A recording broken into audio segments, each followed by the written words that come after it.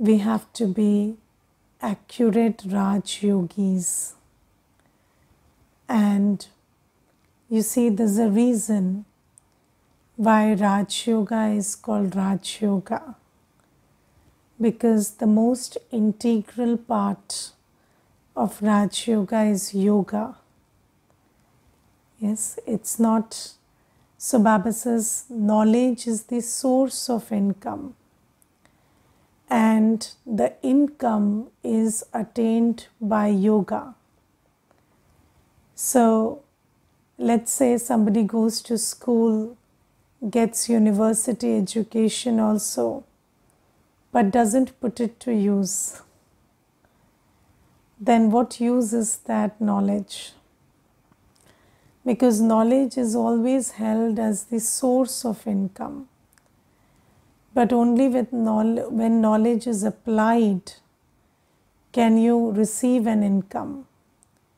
And Baba says we study every day.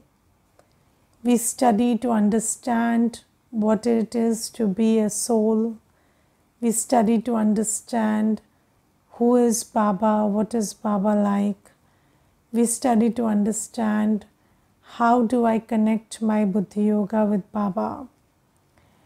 But the most important aspect is, do I remember Baba the way I am taught to? Because the aim is to be pure. We always call out to the purifier. We say, Baba, you are the purifier, come. And Baba teaches us Raj Yoga, because Raj Yoga is the method to become pure. And Baba today says, we have to check how much do I consider myself to be a soul and remember Baba. Because many a times you see, when children belong to Baba, they would say, I am always in remembrance of Baba. Yes, I remember Baba anyway. But Baba says that's just cheating yourself. Because remembrance is a very, it's a very measured act. It's not like you say, I am always in remembrance anyway. So remembrance has to be accurate. And Baba says, do you consider yourself to be bodiless? Do you consider yourself to be a soul and remember Baba? And Baba says, when you do this, you will be so consumed in this remembrance that you will forget your body and the whole world around you. And the experience of being in Baba's remembrance is very sweet. And in that sweetness, in that sweet experience of being with Baba, everything that's not sweet will be forgotten. So you see, this body or this physical world or the bodily religions and relationships, they are not sweet today. So Baba's remembrance will make you forget all of that. So do I remember Baba in such a way? And I was just thinking today, you see, that if we check Baba in the Murli today also says that in the morning in Amrit Vela, yes, you sometimes sit in remembrance, and for half an hour maybe you are in good remembrance and you remember me with love and you draw my love into you also. But what about the rest of the day? So in the morning, you see, sometimes you consider yourself to be a soul. That also you have to check. Not everybody is getting up, not everybody is doing it well. But Baba says, some children, at least in the morning at Amrit Vela, they are getting up and thinking about themselves as a soul and remembering me. But what about the rest of the day? Now you see, I was just thinking today that during the whole day, how many times do we really unplug our awareness from everything around and come to that state of soul consciousness? Because you see, the soul is in the body, but it is completely separate. And do I take out time during the day to unplug my attention from everything else and just know that I am a soul and think about the soul, that I am a soul and I began from the soul world and I've had a whole journey of 84 births, and this is just a temporary costume, 84th birth costume, and now I am here to go back to the soul world and to my new world. So do I sit in this soul consciousness? Do I sit in this state where I unplug my attention from the body, bodily religions, bodily relations, and the physical world? How many times in the day do you really do that? Consider yourself to be a soul, because you see, most of the times we are fooling ourselves by thinking that I am in Baba's remembrance. Whereas when you check, you will figure out that during the day, in the morning, maybe in Amrit Vela we are doing that, but during the day, mostly it is just, awareness of the physical world and also saying Baba, Baba along with that, or just thinking that, Baba is there with me.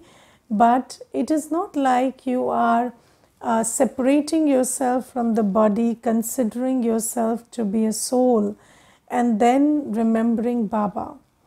And Baba says that when you don't consider yourself to be a soul, when your awareness is scattered in the body and in the physical world, then there is no connection, and you cannot feel, you cannot experience, you cannot fulfill yourself with the gifts that Baba is giving.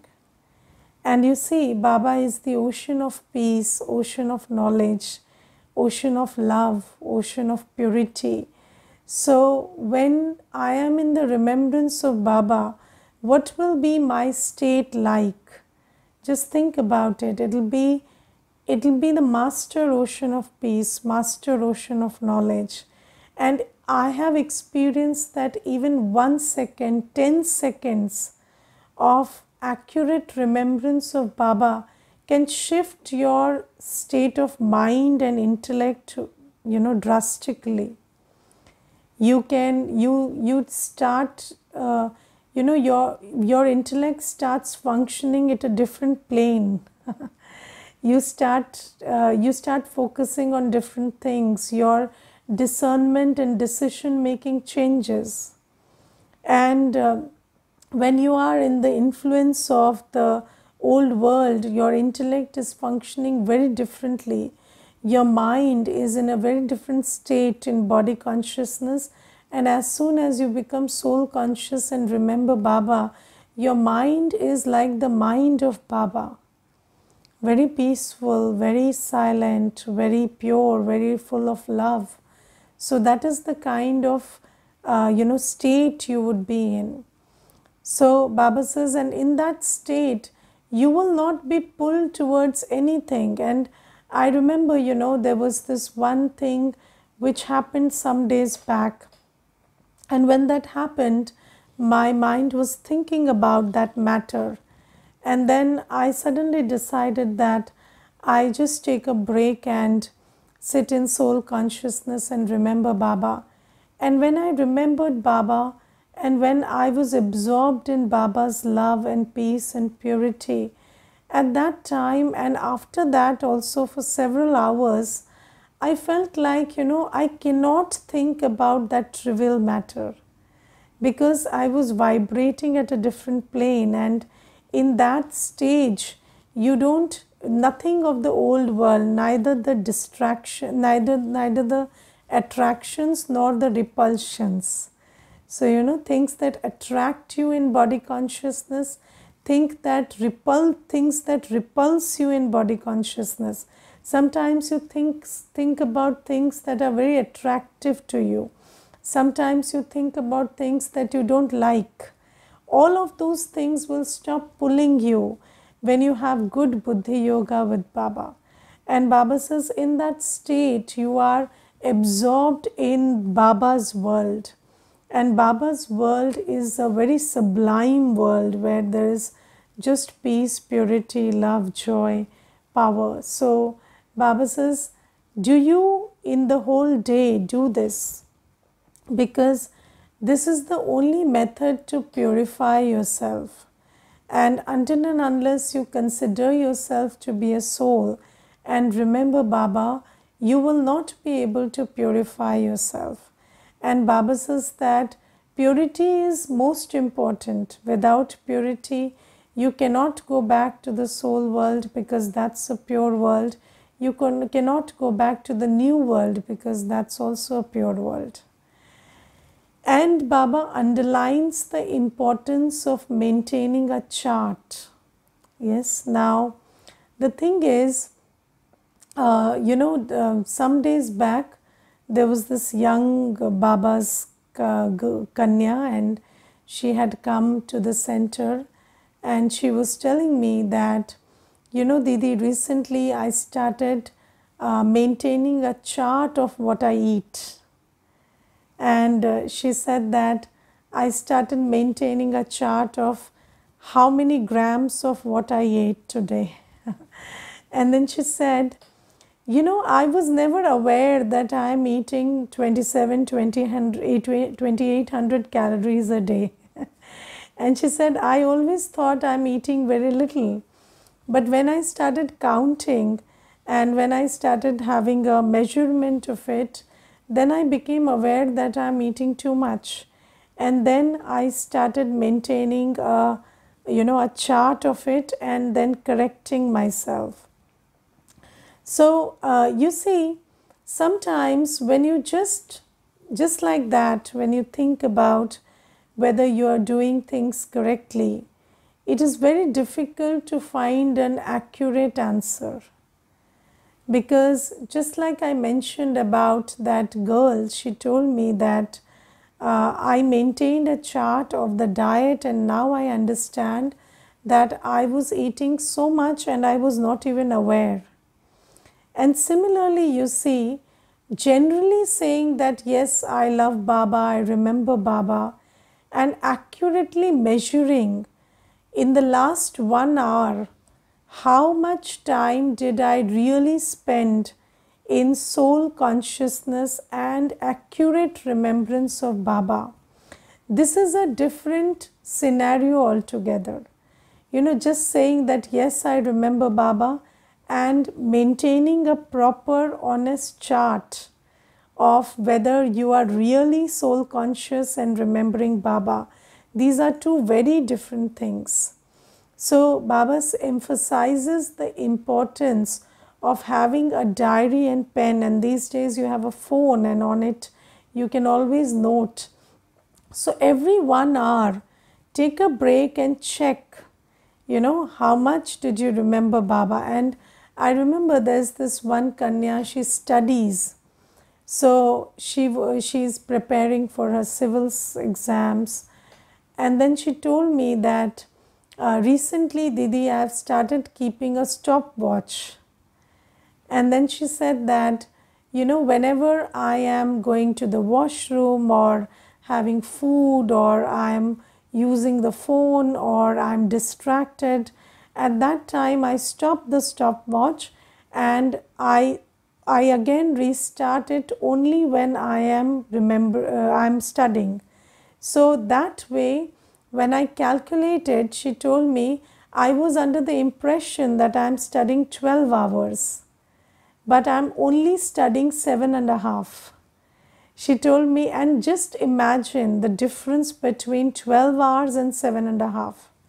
It's so huge. And She said, I always thought that I'm studying for 12 hours because I never calculated these breaks and the distractions and when I'm using the phone and other stuff. And then she said, now I'm trying to increase that 7.5 to 12. So, why I'm giving you these examples is saying that I remember Baba and accurately measuring how much you are really remembering Baba. Not like, remembrance like you're body conscious and you think that I'm remembering Baba, because there is also Baba, Baba, the chant of Baba, Baba going inside you.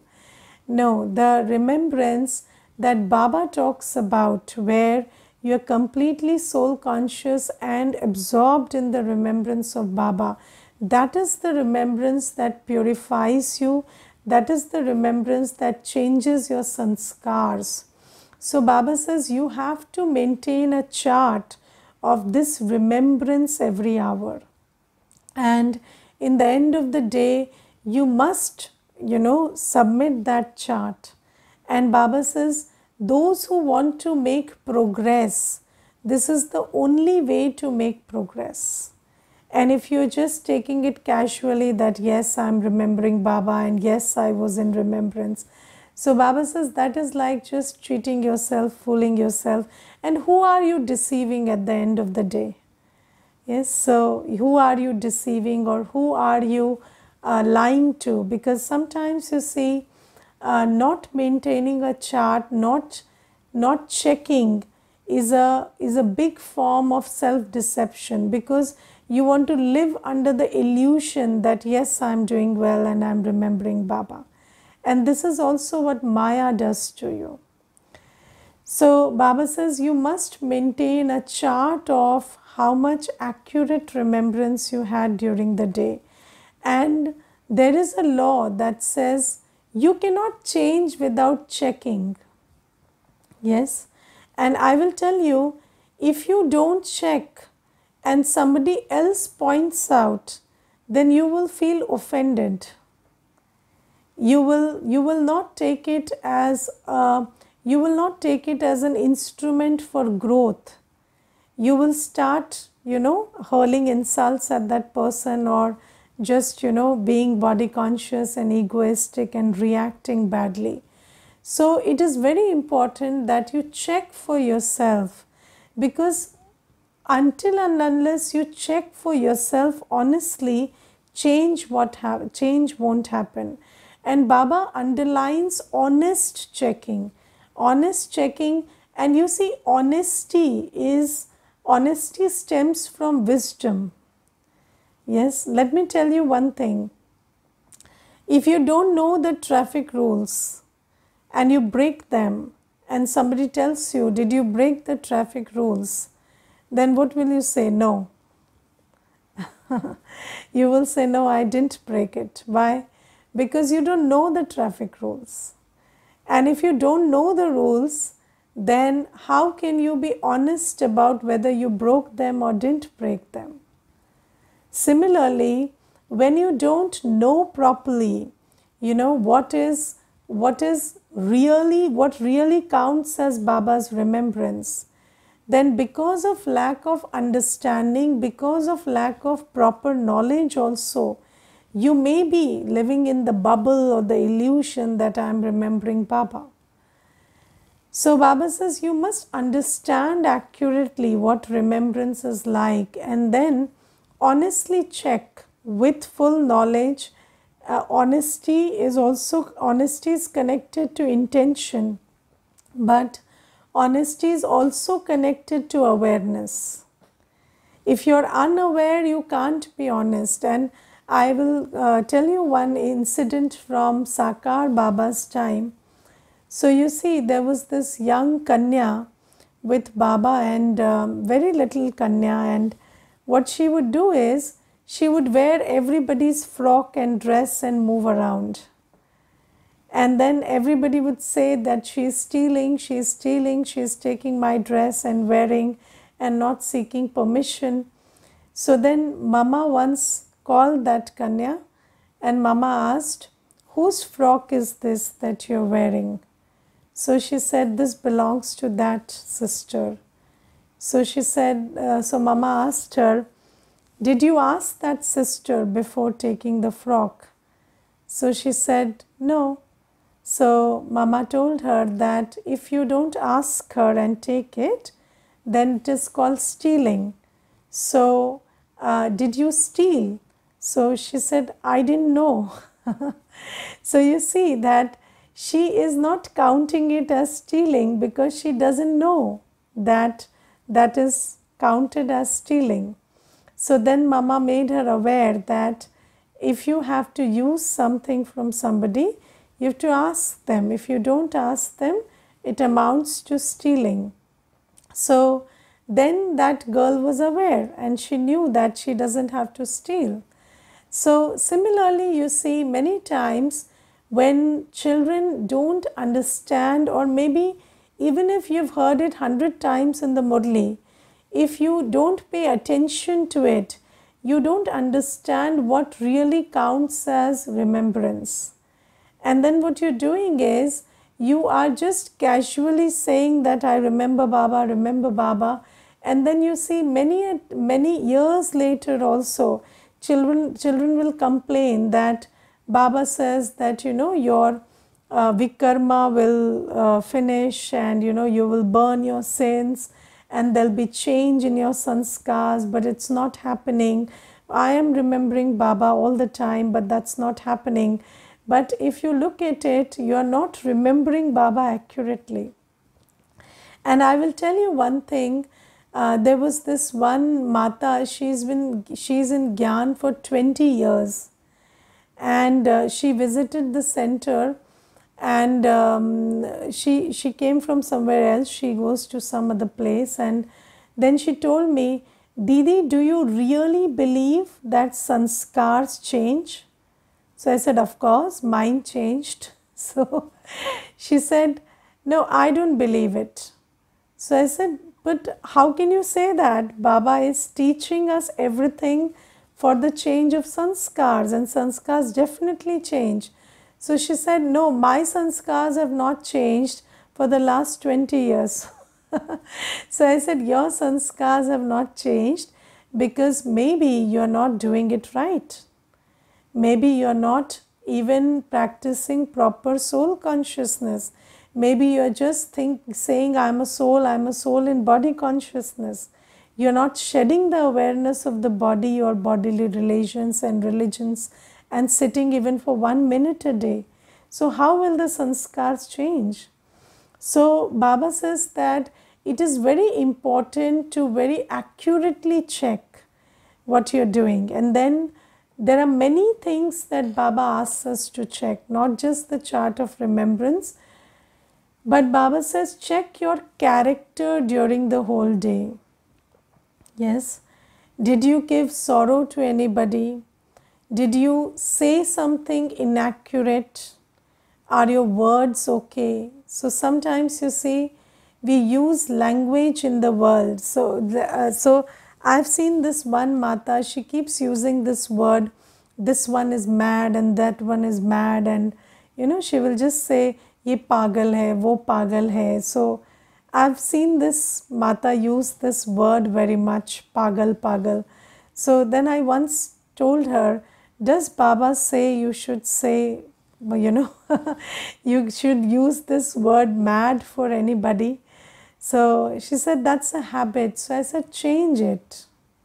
It's not a good habit. So sometimes, out of habit, or maybe under the influence of anger, or under the influence of fear, or some other thing, you are using words which are not appropriate according to the knowledge.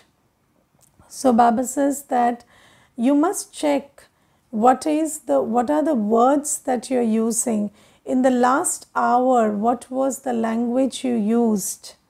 Was your language inappropriate? Did you give sorrow through your actions? Did you bring everybody closer to Baba through your actions, or did you invoke lust, anger, ego, attachment, greed in them? Because you see, whenever through your actions you are invoking lust, anger, ego, attachment, greed in somebody, that is taking them away from Baba and taking them towards Ravan.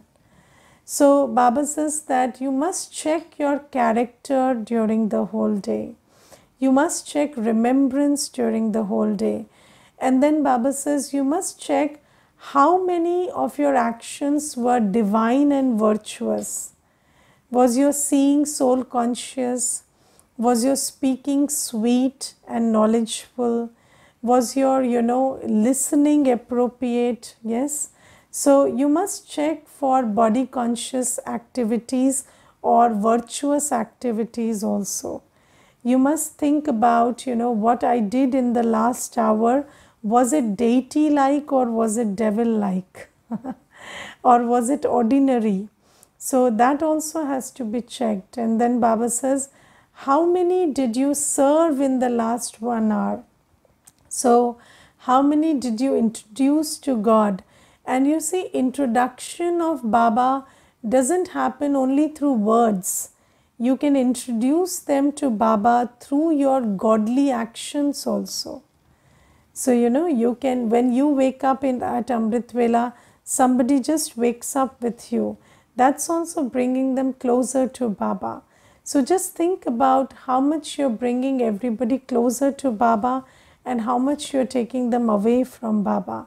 So Baba says every 1 hour you have to keep checking for these things. Because if you don't check, you will never be aware. And you will be living in this bubble that I'm doing well, I'm a good BK, I'm Baba's sweetest child, but you're not. So that is something that Baba talks about. And then today Baba says something very interesting, and I found it very, very interesting that Baba says, do not praise anyone unnecessarily.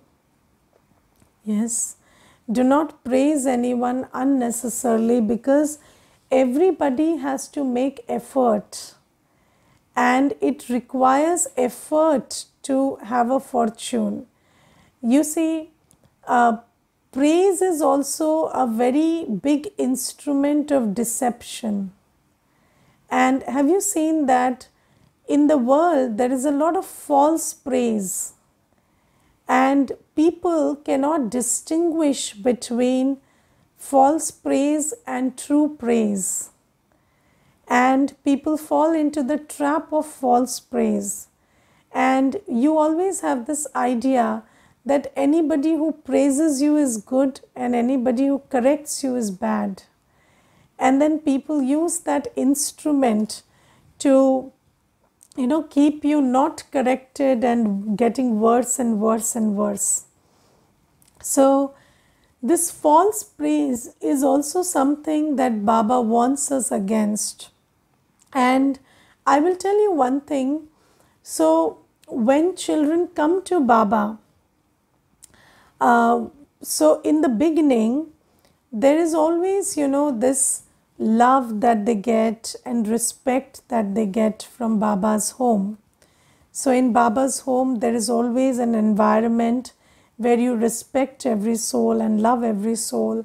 And that is something they like, because, in the world there is constant criticism and there is constant conflict. And when they come from that environment, you like this environment of love and respect. But after some time, you see, when Baba gives directions for self-improvement, and how will Baba give directions? Through the Murli. And who will read the Murli? The Nimit. So the Nimit teacher will explain the Murli to you and give you directions.